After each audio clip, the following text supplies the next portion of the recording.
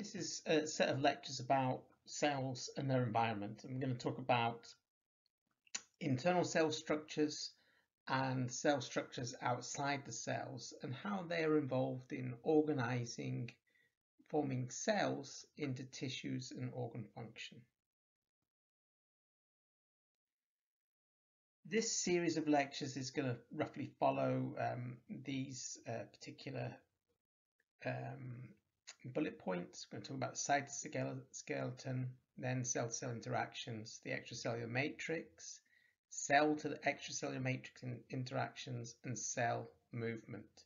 There's also, this is probably best covered in further reading, and we recommend Molecular Biology of the Cell.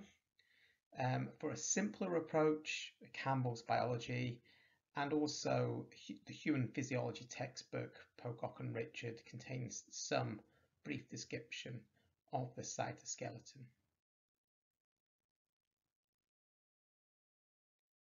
Okay, so why have this lecture?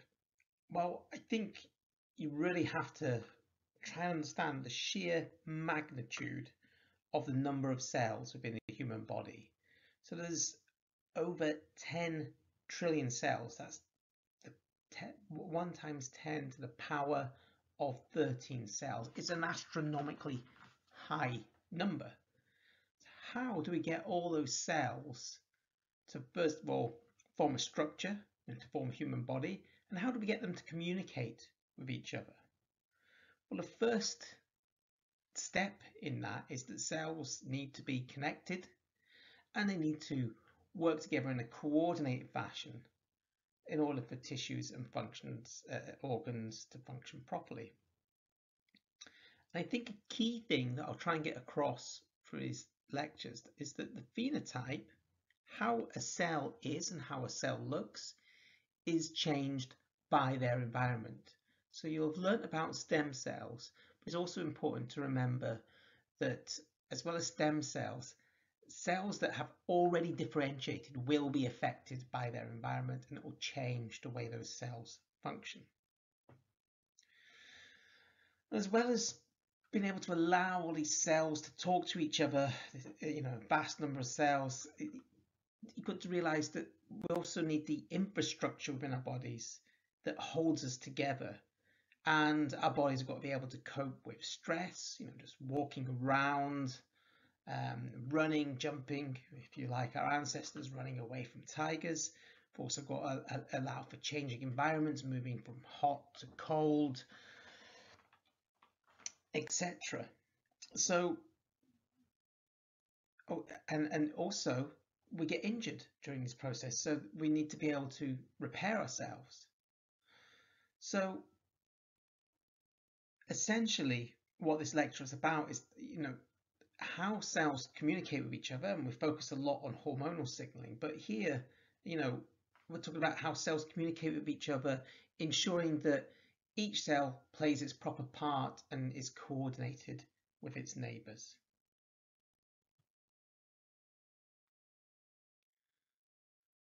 So one of the things I'm going to cover is some of the basics into how cells organize into tissues and organs. And I think we're all familiar with tissues and organs, and it's no surprise to find out that cells with similar functions connect together to form tissues.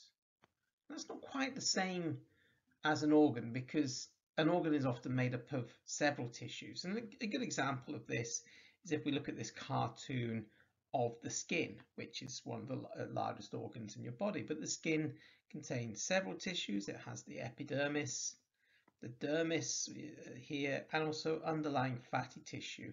And you can see there's different type of cells through to the skin cells, the melanocytes, we have sweat glands, we have hair follicles in there, and of course we have the blood supply supplying the energy and nutrients to the tissue. And this second diagram just shows an actual micrograph taken for a section of skins, where you can see those divisions of the tissues within the skin, and you can hopefully see the clear epidermis and dermal layer, which contains clearly different types of cells.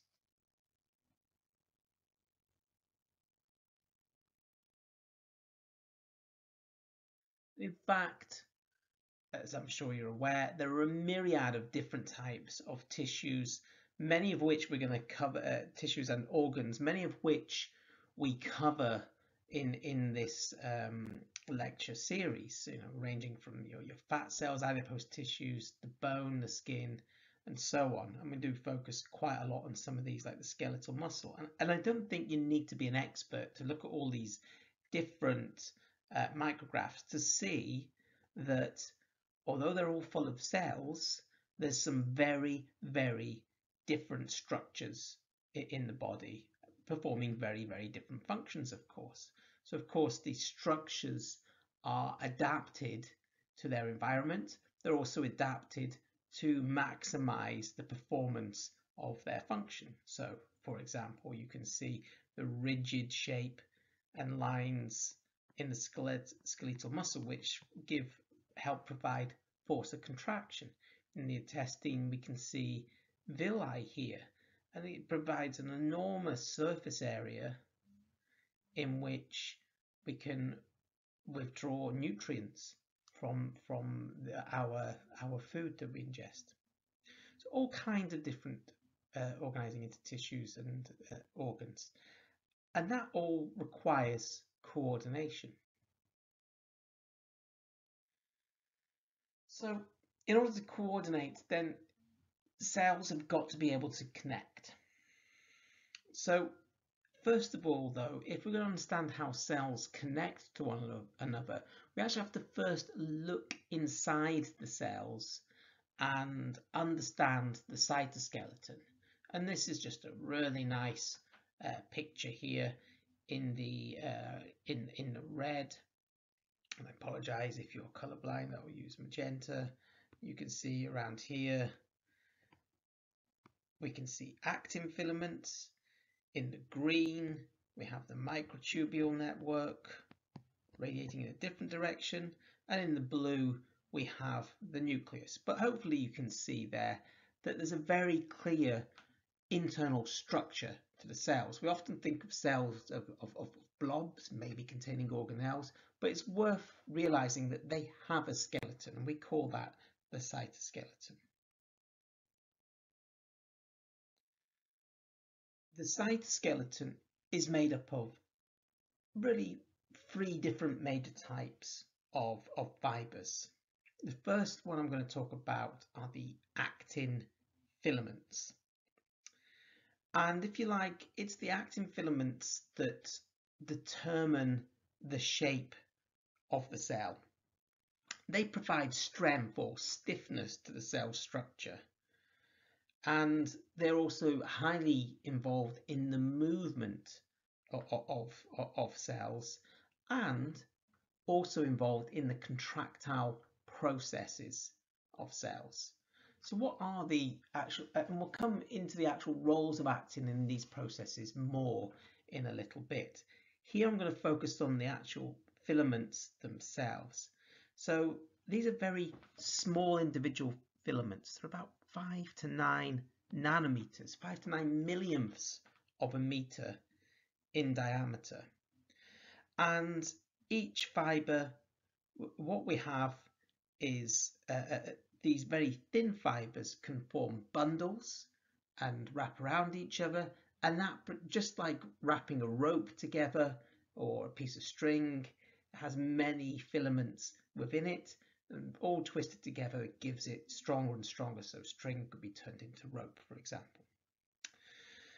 It's formed from protein molecules which join together. So the protein is actin, and it's what we call monomers.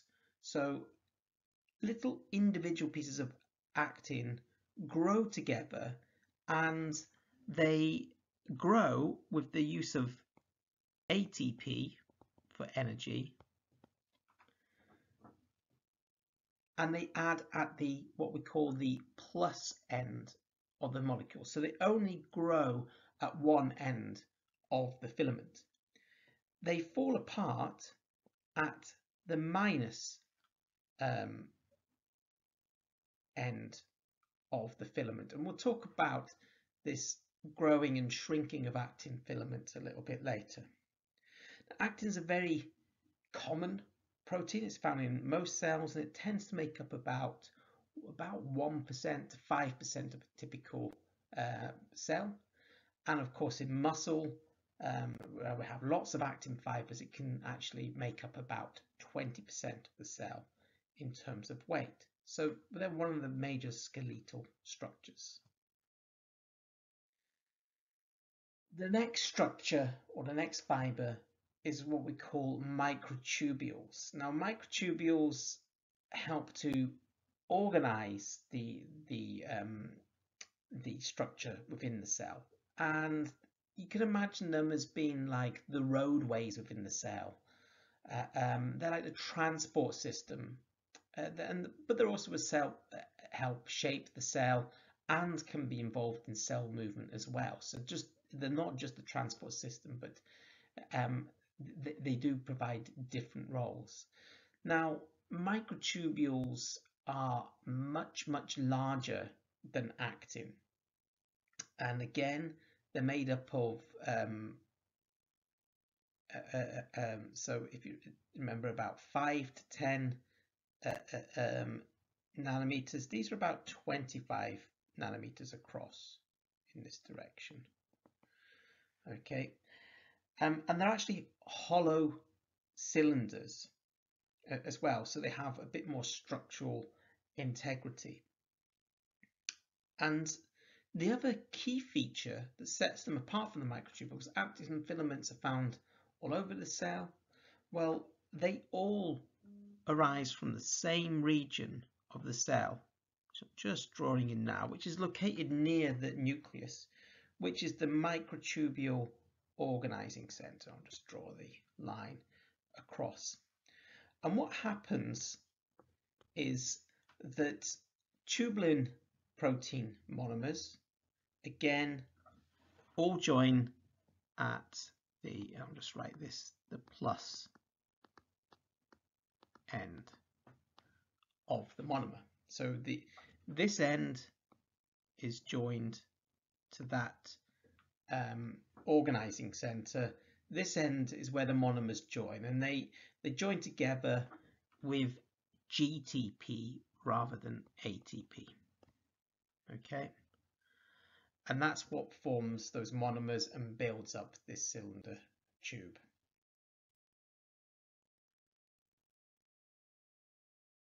The final major component of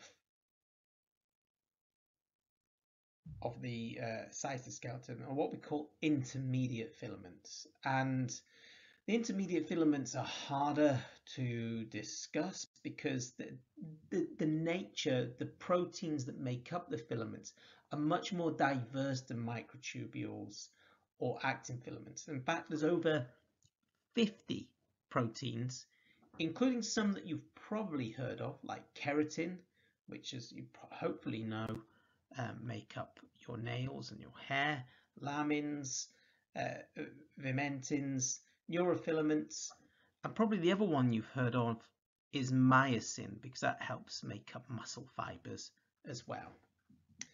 And they vary quite a lot by cell type. Okay. Again, these filaments help provide mechanical strength, and hopefully you can see in the pictures, you can see certainly in this picture where we can see that the network of intermediate filaments, you can see how that could provide strength to the tissue, but they're not organized from a single organizing center like tubulin. They're a bit more like actin. They can form anywhere.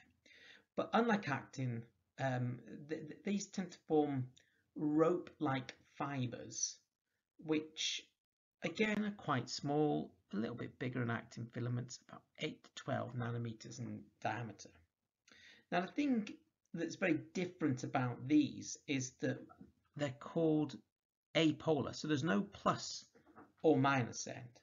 What we have is the monomers, or two monomers come together, shown in the two different colors here, to form a dimer. So we have the N terminus and the C terminus. Okay, and two dimers come together so that the N terminus binds to the C terminus of a neighboring filament at one end and also binds N to C at the other end. And then what happens is these tetramers then form protofilaments, and then you begin to get intermediate filaments when chains of these protofilaments all come together. So you can also imagine like these like being like steel girders or ropes with the filaments wrapped around each other.